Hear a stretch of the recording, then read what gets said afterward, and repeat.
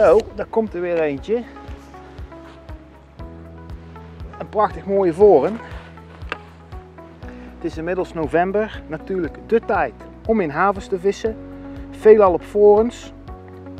En het aas om aan de haak te gebruiken is natuurlijk spaghetti. Spaghetti is een stukje kunstaas wat inmiddels echt wel bekend is. Toch krijgen we nog heel veel vragen van mensen hoe dit stukje kunstaas nu optimaal te gebruiken. Hoogste tijd om dat eens even toe te lichten.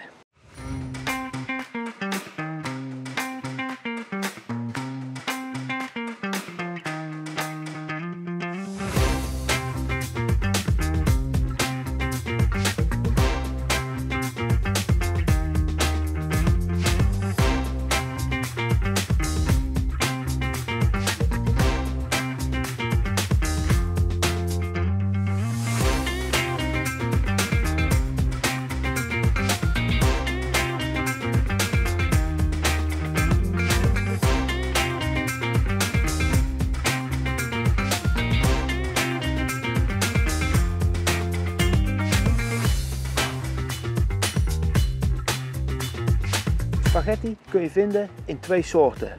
De ronde balletjes en de langwerpige wormpjes. We zitten hier vandaag in de haven, we vissen met de vaste hengel. Mijn voorkeur gaat dan absoluut uit naar de ronde spaghetti. Wat zijn de voordelen? Allereerst is dat een zeer opvallende kleur. Je kan je voorstellen, onder water een felle rode of oranje kleur.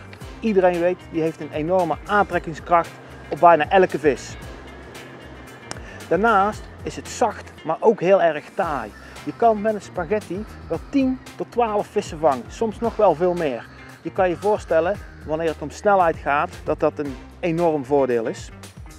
De balletjes zijn verkrijgbaar in 6 verschillende maten, helemaal af te stemmen op de visserij die jij aan het doen bent. En dan praat ik over het formaat vis, maar ook op het formaat haak dat je gebruikt. Kortom, een grote bal kan je gebruiken met een wat grotere haak, maar ook een heel klein balletje is vaak heel erg goed.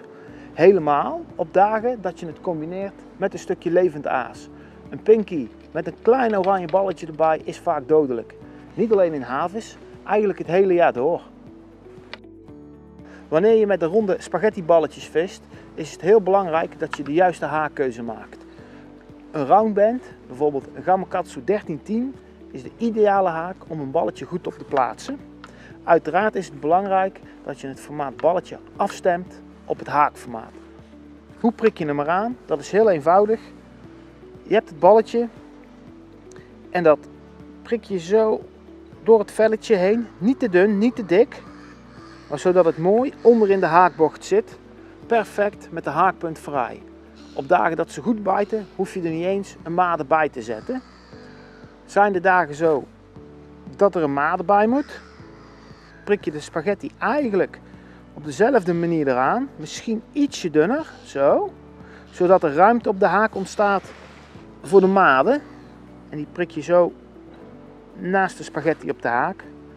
En hiermee kan je soms wel 10 tot 15 vissen vangen, dus dan ben je super snel. Tot zover de balletjes, nu de wormpjes. Met name bij het fiedervissen komen de wormpjes helemaal tot hun recht. Door de wat langwerperige vorm, maar de afronding aan beide kanten, zijn ze perfect op een haak te plaatsen. Ze zijn mooi dun, maar hebben toch meer volume, waardoor ten opzichte van de balletjes het drijvend vermogen enorm toeneemt. Je kan je voorstellen, als je op afstand met de feeder je aas van de bodem af kan vissen, dat er heel vaak momenten zijn dat je juist daarom de vis kunt vangen. Hoe zet je zo'n wormpje goed op de haak? Om het even voor te doen, pak ik eventjes een feederronde lijn. Een fine karphaak van Gamakatsu, wel bekend. Heel eenvoudig. Je pakt een spaghettietje. Het heeft 2 ronde kanten, dus het maakt niet uit hoe dat je begint.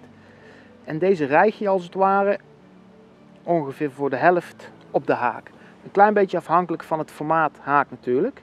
Zo. Nu hangt de spaghetti perfect recht naar beneden achter op de haaksteel.